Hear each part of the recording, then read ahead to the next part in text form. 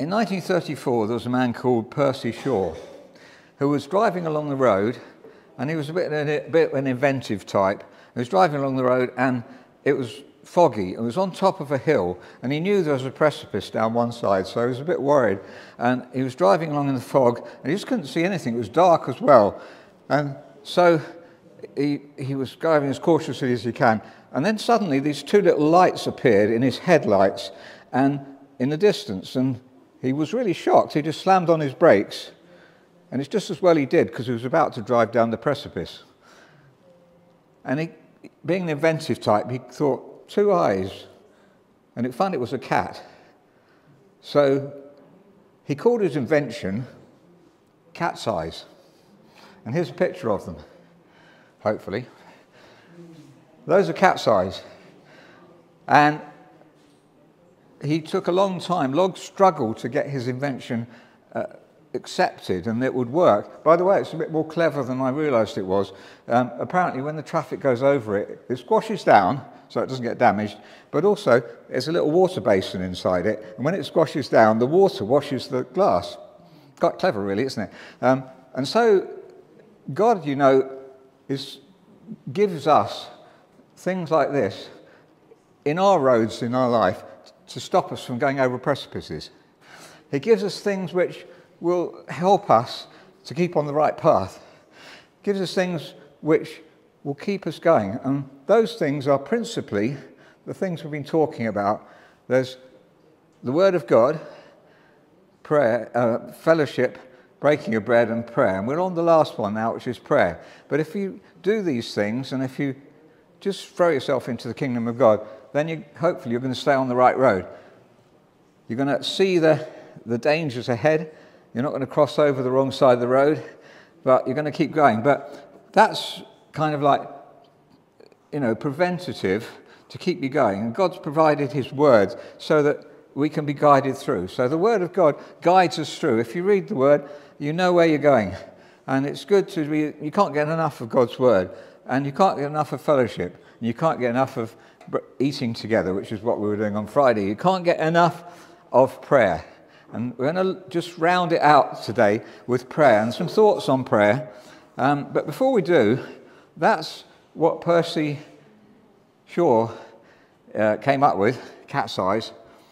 But they got a bit developed over the years.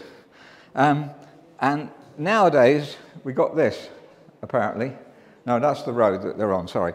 Then the next one, there we are. Now those creatures are a bit developed, and apparently this is what they can do. In addition to passively reflecting light up to 80 meters, the studs can actively project light of different colors that's detectable up to 1,000 meters. When a stud detects fog, it can emit a flashing white light. When it detects a significant drop in temperature, it can emit blue light to indicate the possibility of ice. In hazardous situations, the studs can leave a trail of orange lights behind the passing vehicles to warn them against going too closely. Studs can even communicate with each other so that, for instance, a vehicle detected on the wrong side of the road can trigger red warning lights in the studs when there's a blind corner.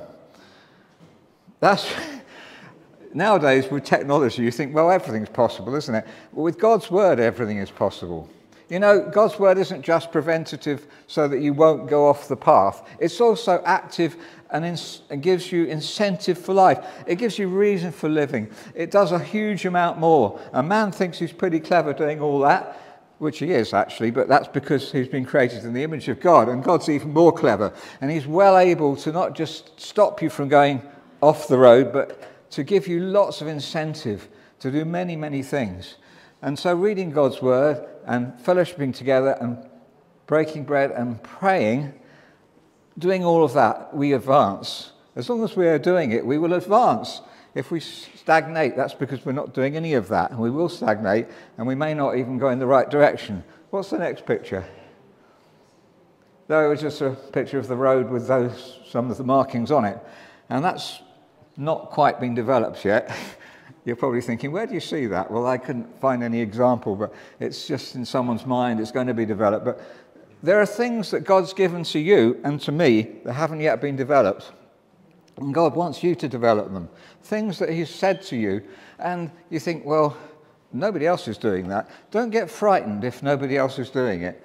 People love to follow other people, just as safety, isn't it? You know, you follow. You don't want to do anything new because it's not safe. It's not safe. What Jesus did wasn't safe. What the disciples did wasn't safe. And what you're going to do won't be safe if it's from God. But it'll be exciting. It'll be right. It'll be very productive and fruitful. God's always lighting up our path, and his Spirit is warning us when it gets foggy or there are hazards ahead. But he does a lot more than that. He gives us drive, creativity. You've got so much creativity in your brain because it's the mind of Christ. Let's start using it.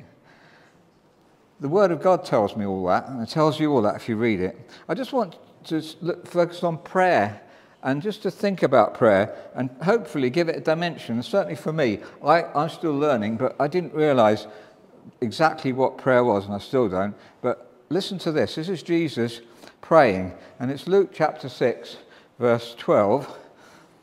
One of those days, Jesus went to a mountainside to pray and spent all night praying to God. When morning came, he called his disciples to him and chose 12 of them, whom he also designated apostles. Simon, who was named Peter, his brother Andrew, James, John, Philip, Bartholomew, Matthew, Thomas, James the son of Alphaeus, Simon, who was called the Zealot, Judas, son of James, and Judas Iscariot, who became his betrayer. I just wanted to think about this for a minute. When Jesus was praying all night, what was happening up here? When you're praying with a group of people, in this case Jesus on his own, when you're praying on your own or with a group of people, what's happening? I can imagine Jesus he was praying and he was thinking, God, who is it going to be? Which of my 12 disciples? He wasn't just sort of saying, waiting for the revelation to fall down from heaven. Oh, there's James. I know him. Oh, there's Peter. I know him. It wasn't like that. All night praying, it was because he was thinking. And when you're praying and I'm thinking. I'm saying, well, God, you know, what is right about this? What is wrong? It's a combination. Because very often I used to think, well, I'll have a chat with somebody and then we'll pray at the end. It's the right thing to do, isn't it? Pray at the end. You know, we prayed. We did our prayer bit. That's not what Jesus did here. He was thinking and praying together. You can imagine he was thinking, yeah, okay, God's told me that. I'm not quite sure how it works in the Trinity, but, you know, he was thinking, he is God. He was talking to his Father, so it was all happening. Let's put it that way. None of us, it's a bit of a mystery, really, the Trinity, isn't it? But it was all happening, and he thought, the first one he seemed to think was Simon. I've got to have Simon. He's such an idiot, and he's going to be really useful.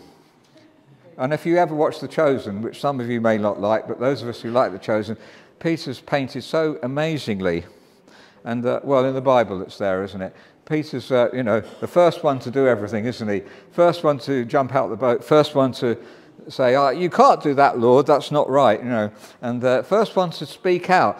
If you want to be useful for God, be a Peter. Speak out. Don't worry too much about the fact that you might say something wrong, because he said lots of things wrong. But if he didn't say something wrong, he wouldn't have said something right. Is that right? If you don't speak, if you're not sure, do it. Okay, if it's going to be falling off a precipice, that's different, isn't it? You've got to know God's word, basically. You won't fall off the precipice if you know God's word. The more you know God's word, the safer you will be. But also, as we've just looked at, the more creative you can be.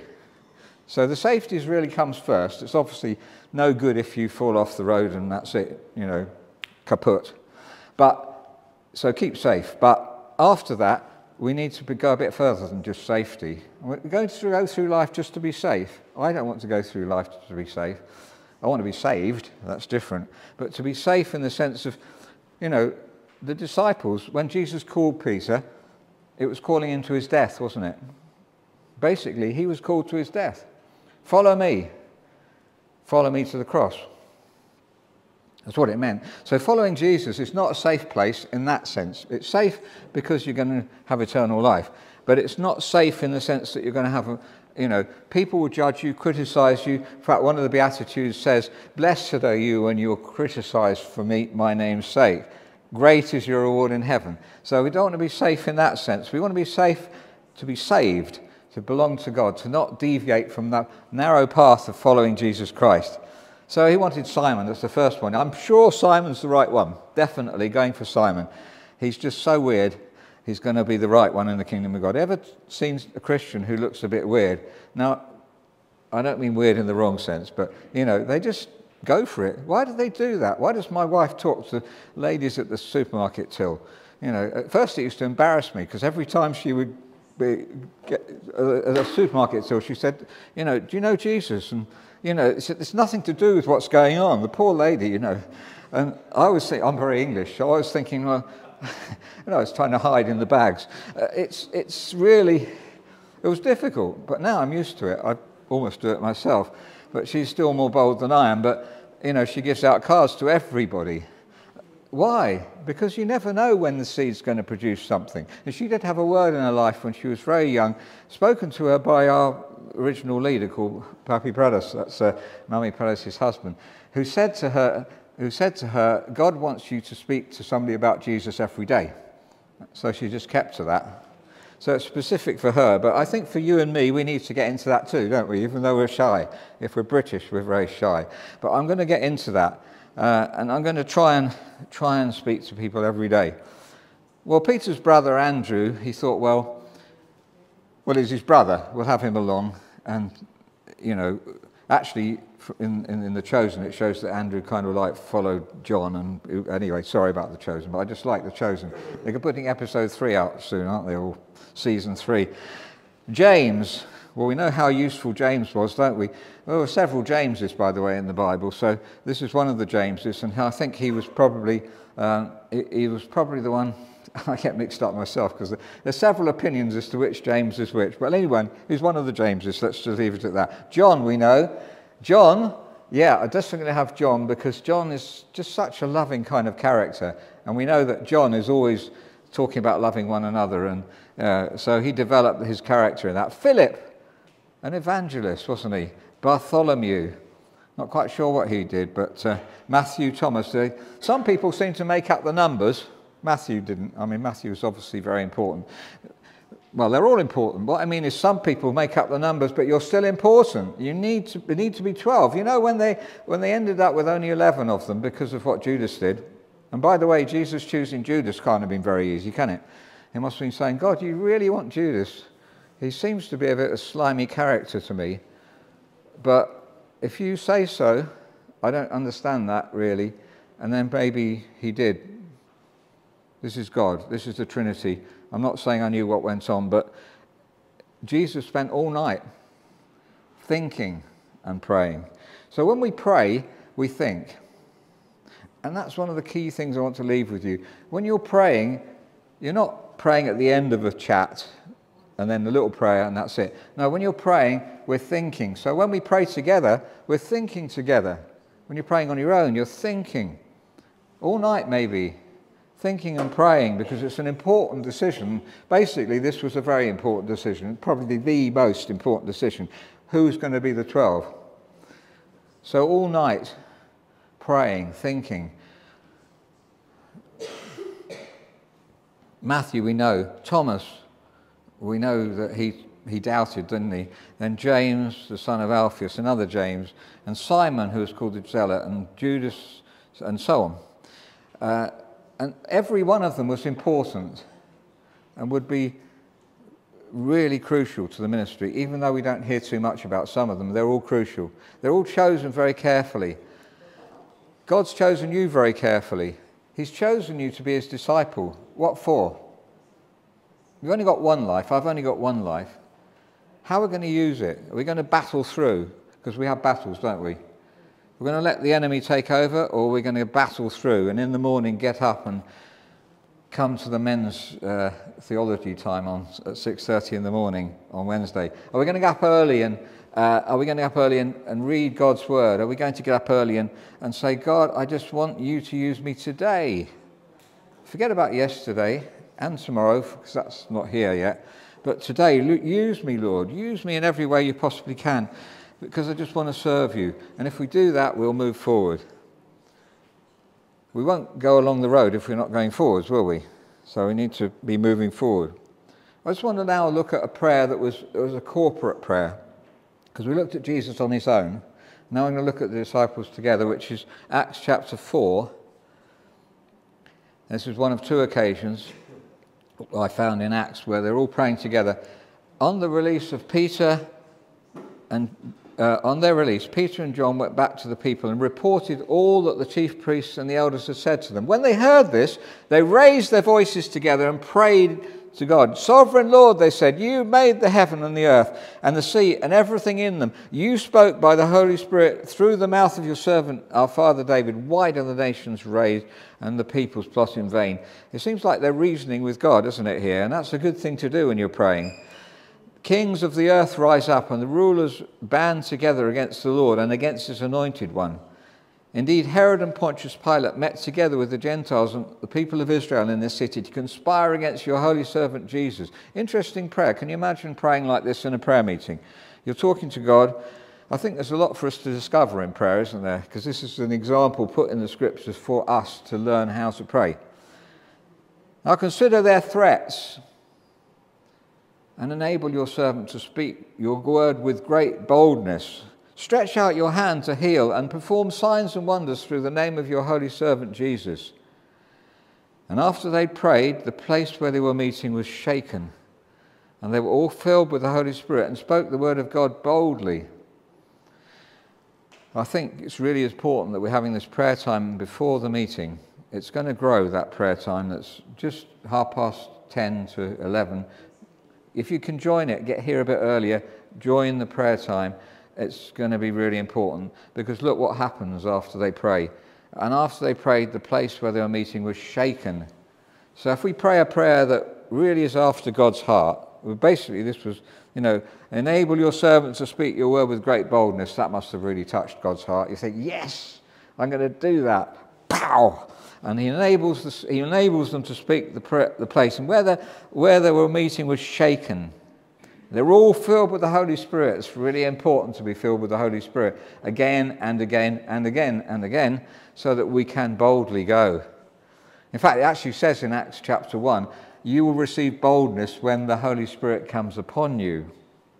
So really cry out to God. And together, let's cry out to God. Let's use those times before the meeting to cry out to God. Don't worry about, we talked about Simon earlier on being a bit of an eccentric. God likes eccentrics. Basic eccentric means out of the centre. Doesn't mean you're going to be stupid. It means that you don't mind being different. You don't mind praying strongly. You don't mind other people thinking you're a bit strange.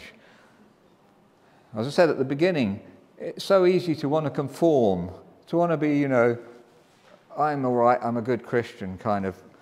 I think God hates that. We know God hates that, because if we look at God's attitude towards the woman caught in adultery, with the Pharisees saying, look, this is wrong, isn't it? She should be stoned. The word of God says so.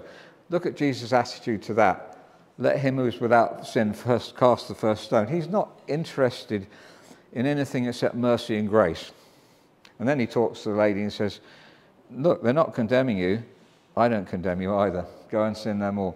Why? Not because she was doing the right thing, quite the opposite. She was doing the wrong thing. But God is gracious and merciful, slow to anger and swift to love. Amen? That's our God. That's our God. So let's be bold and confident. Let's not be stingy and all tight, and we've got to get it all right. God hates it, people, or hates us when we, and me included, when we are trying to sort of get it all right. You understand what I mean? It's not that we don't want to be right. We do want to be right, but we don't want to stop it from living boldly. And Peter understood that, didn't he? He didn't mind going out the boat. He didn't mind sort of standing up on the day of Pentecost. He was willing to stand up and say, why am I standing here? I'm not very good, but I'm going to go for it. I'm going to go for it. I'm going to go for it. I'm going to go for it. Are you going to go for it? So I just want to sum up those 4 things we've been looking at on the theme of how to restore your first love. Anybody lost their first love? I lose my first love frequently, and I just need to restore these things. They are the Word of God, fellowship, breaking of bread, and prayer. So let's just go for those things. I've just spoken a little bit about them. You can meditate and think much more about them, and just get your mind into those 4 things. You've lost your love, you've lost your incentive, you've lost your drive. Well, read the Word of God, have fellowship together, eat together, and pray together. And mainly it means pray together, because this was in Acts chapter 2, if you remember. They dedicated themselves to those 4 things. So let's dedicate ourselves to those 4 things. Amen.